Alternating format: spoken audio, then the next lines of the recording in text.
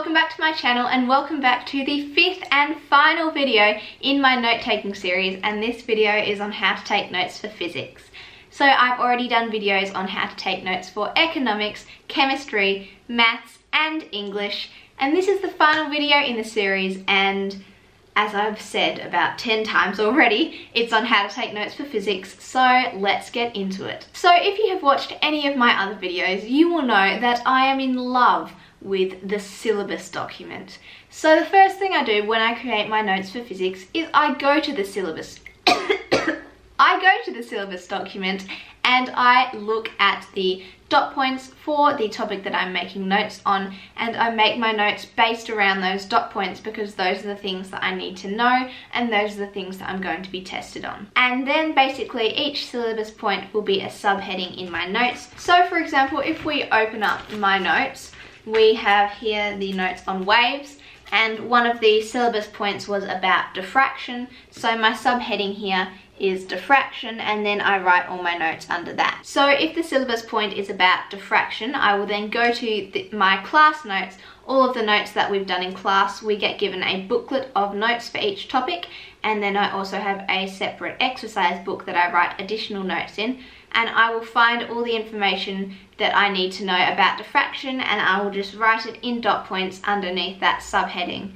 And if there's any areas of that topic that I feel like the notes that we've done in class are lacking in, then I will go to my handy textbook and find the information in there. And the textbook that we had for physics this year was really helpful in filling those gaps and giving me definitions if I hadn't been given definitions in class of things or whatever I needed to know. So definitely go to your textbook if you feel like you're missing any information, and if you still can't find the information that you're missing in your textbook, then go and ask your teacher and they will give it to you. So this is pretty simple, pretty basic, just standard note-taking form. You've got your subheading and then you've got all the information in dot points, and I also try and include diagrams and tables where I can in physics because I find that that helps break up just the words and all the words, and it helps information stick in your head better if it's represented to you in different ways. And then once I have written out all of the notes for that topic in that way, I will go through and highlight. So I will highlight definitions in one colour, formulas in another colour, other information in another colour, and if there's any other kind of groups of information for that topic, because sometimes in physics there might be, I don't know, I will highlight that in yet another colour, and then I also highlight the subheadings in another colour. So I have my 5 highlighting colours, which are pink, orange, yellow, blue and green. So there are normally 4 or 5 different colours that I use to go through and highlight each set of physics notes, and you can just see an example of that here. These are also my notes for waves. Yeah, I'm just highlighting the important information. I mean, I feel like you don't need to be given too much information on highlighting. Basically, you just go through and highlight the important information. But I feel like for physics, because there is so much information, it's a very content-heavy subject.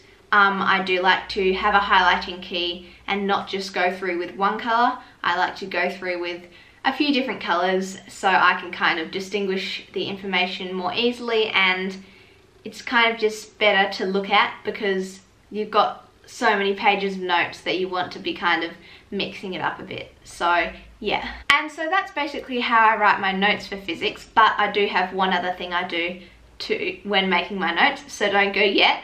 But yeah, just to recap that part before I go on to the next part, basically I just have my subheading and then all the information under that, making it a bit more eye-catching and interesting by using highlighters and by putting the information into tables and diagrams and flowcharts and anything else that I can think of to use. But it is basically just a standard note-taking format. And then for physics, because there is a lot of information, I find it absolutely crucial to make one-page summaries at the end of every topic. So let me just give you an example of what my one-page summary might look like. Sometimes it is a mind map, sometimes it's not a mind map. This is the one for heat, and you can see I've really had to squish everything in there, but I think this is so important to do because it really forces you to focus on the important things, and by condensing the information into one page, like, you're not going to be able to remember 10 pages of notes. You're only going to be able to remember probably one page. So by condensing the information and just putting the important things on one page, that helps you to identify the important things, and then you're able to study them and remember them. And it's also a lot easier when you're just glancing over your notes before a test to just glance over this one page, because you only have one thing to look at. You don't need to be flicking through all of your notes. So yeah, that's an example of a mind map that I've done as one of my one-page summaries.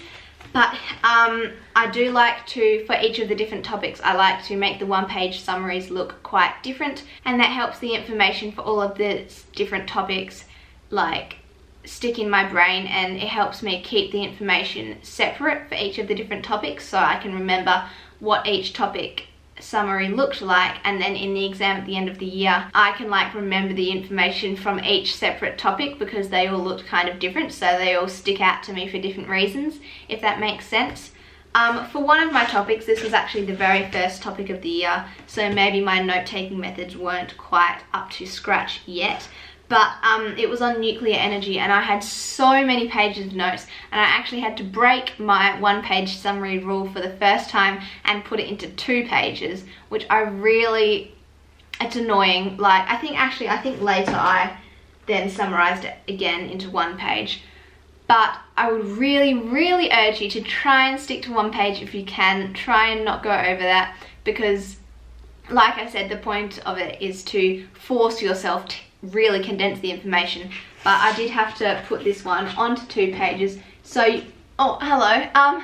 So you can see here how it's kind of not in a mind map form. It's in a different kind of form, just because I like to mix things up, and depending on the topic, you know, different topics will lend themselves more easily to different note-taking forms. So yeah, just mix it up. But I cannot stress the importance of mind maps enough for physics and for any content-heavy subjects. Like, oh, 1-page summaries and mind maps, just condense the information into 1 page. It's just, honestly, it's life-changing. Maybe not life-changing, but it's really helpful. Yeah, I feel like I've whizzed through this video quite quickly, but that is basically how I take my notes for physics.